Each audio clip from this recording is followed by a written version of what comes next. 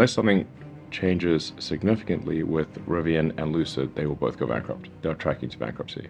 Today, Rivian stock is one of the most watched tickers in the EV sector. This has been the case for a while, and many well-known industry experts, including Elon Musk, have warned Rivian that the path ahead may be difficult. Elon Musk has issued a statement regarding his forecast for the EV manufacturer, claiming that if they don't change their plans, they could be on the road to bankruptcy. What exactly is happening to Rivian? Is this prediction from Elon Musk true that Rivian is headed for bankruptcy? Elon Musk is a revolutionary individual with a net worth north of $100 billion.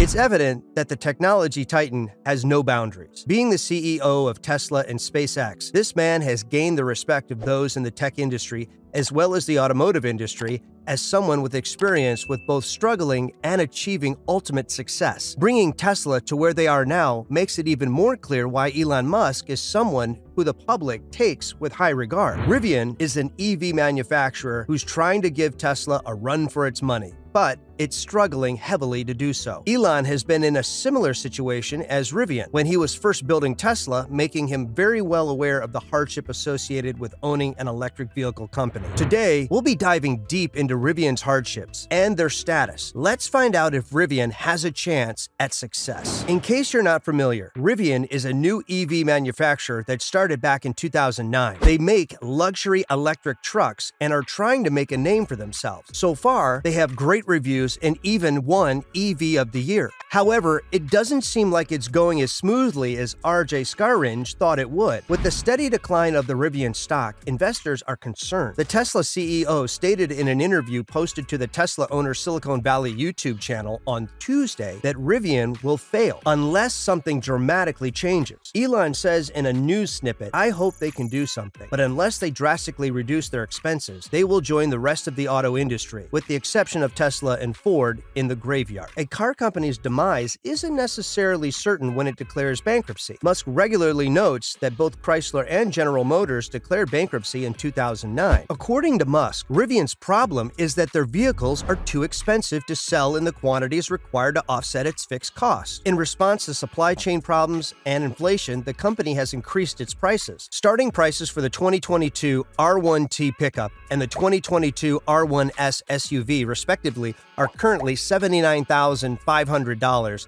and $84,500. Later on, Rivian intends to market less expensive variants. According to Musk, car companies can get cornered financially by charging too much for their vehicles for consumers to afford. Musk added, "This applies to any automotive manufacturer, really, and my suggestion to Rivian would be to slash costs immediately across the board, drastically, or they may experience more hardship." The sports automobile Roadster, the first Tesla model, cost more than $110,000 in 2008. Since then, Tesla has introduced more affordable versions, the most affordable of which being the $47,000 Model 3 car. Rivian and Lucid both began releasing their premier vehicles late last year to lengthy waiting lists of reservation holders after years of development. Both magnificent models have received high praise. However, both firms have had trouble increasing production and have been losing money. Snags in the global supply chain, according to some, are to blame. Rivian announced in March that it will only be able to build 25,000 vehicles this year, which is less than expected.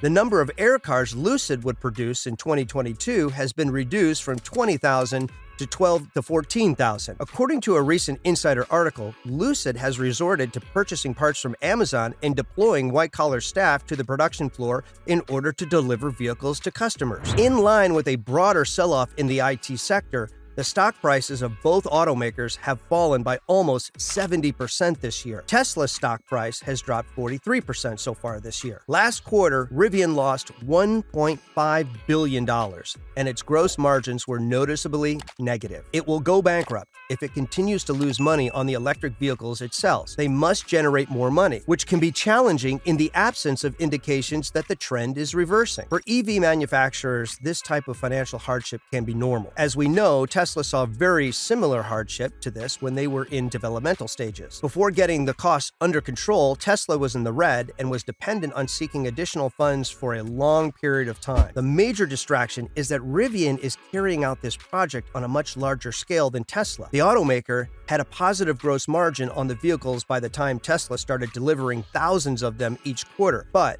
it was still in the red overall. Every vehicle that Rivian delivers still results in a loss. However, predicting disaster assumes that Rivian cannot reduce expenses by scaling back and lowering production costs. With over $16 billion in cash on hand at the conclusion of the last quarter, it begs the question of where this hardship is stemming from. In contrast to Tesla 5 years ago, it's on a downward track and needs to alter. To Musk's point, when Rivian launched the R1T pickup, which was slated to be the most cutting-edge truck on the market, the company entered the market several years ago. Deliveries began late in the previous year, and the truck did not disappoint. The build quality and the practicality of the trucks were significant enough to offer the R1T as an early promise. At the same time, Rivian is battling a dismal stock market performance, dealing with manufacturer growing pains and finding out how to make the products affordable in the beginning. Charlie Mwangi, the company's vice president of manufacturing, was recently let go after the corporation shuffled some of its leaders. This is a critical time for our growing business, all of which is happening in a very trying environment, CEO RJ Scaringe wrote in an email to staff. Although we're well positioned for long-term success, we must constantly assess our methods of operation.